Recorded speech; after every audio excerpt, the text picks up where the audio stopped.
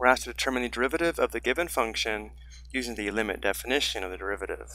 The limit definition of the derivative is given here, where f prime of x, or the derivative of f of x, equals a limit as h approaches 0 of this quotient, and this quotient is called the difference quotient.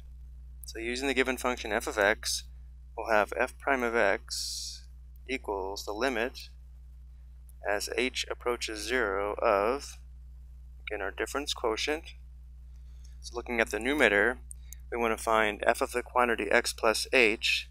Notice x plus h is the input into the function f, so wherever we see an x, we'll substitute the quantity x plus h. So f of the quantity x plus h is going to be 3, and instead of x squared we have the quantity x plus h squared, minus, instead of 5x we'll have 5 times the quantity x plus h, and then plus 7. So all of this is f of the quantity x plus h.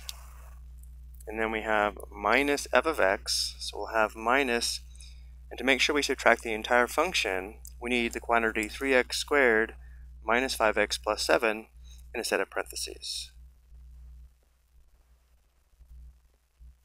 Without the parentheses, we'd only subtract the first term of the function f of x, not the entire function.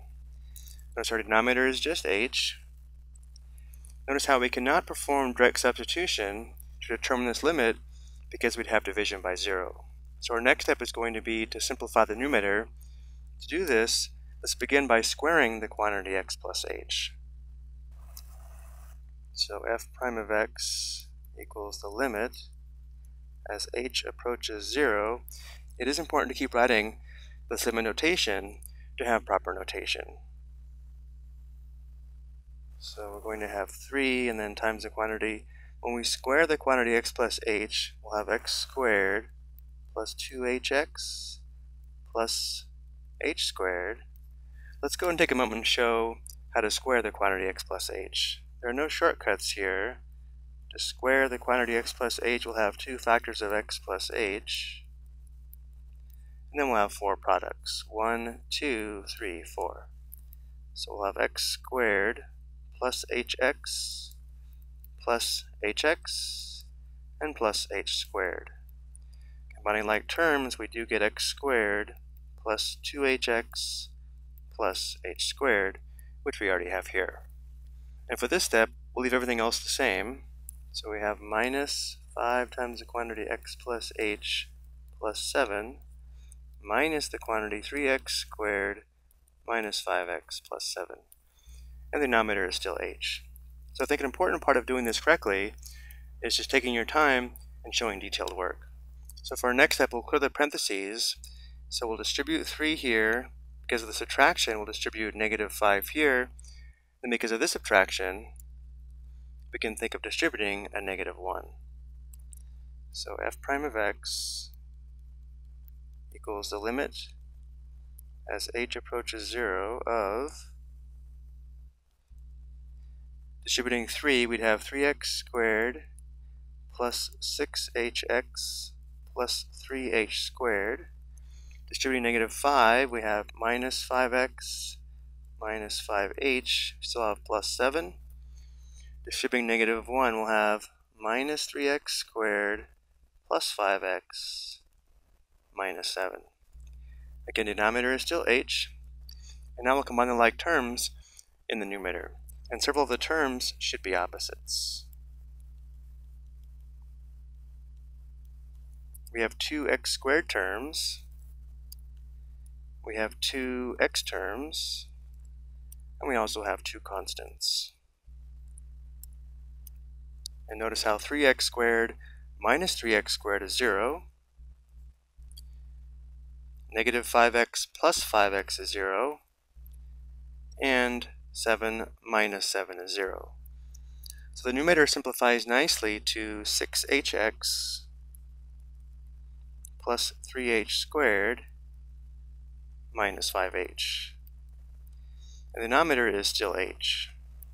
Let's continue on the next slide. Notice how we still have the issue of division by 0 if we try to perform direct substitution, but now notice in the numerator all the terms have a common factor of h, so we'll factor h out of the numerator and then simplify this quotient.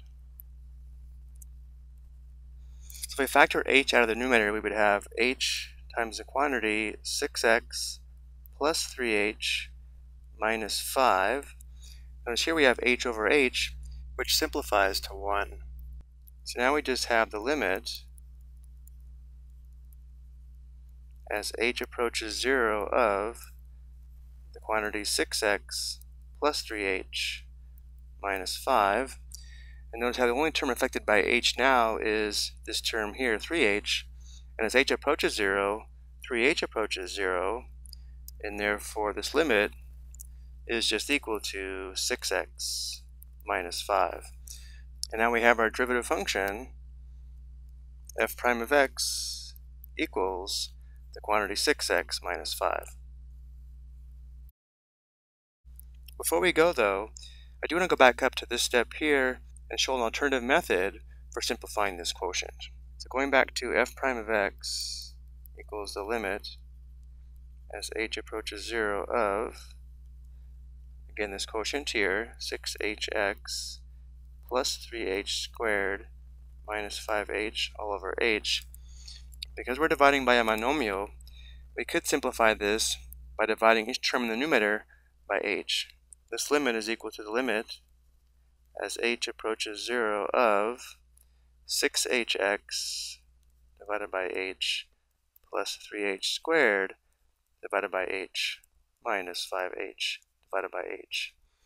And now if we simplify each fraction individually, we will get the same limit. So now simplifying, h over h simplifies to 1. Here we have a common factor of h. The denominator simplifies to 1. Here we just have h to the first, and h over h simplifies to 1 here as well. So we have the limit as h approaches 0 of, here we just have 6x, here we have plus 3h, and here we have minus 5. Notice the function is now in the same form as we see here, using a different method for simplifying our quotient. As h approaches 0, 3h approaches 0, giving us the same limit of 6x minus 5, which is our derivative function. I hope you found this helpful.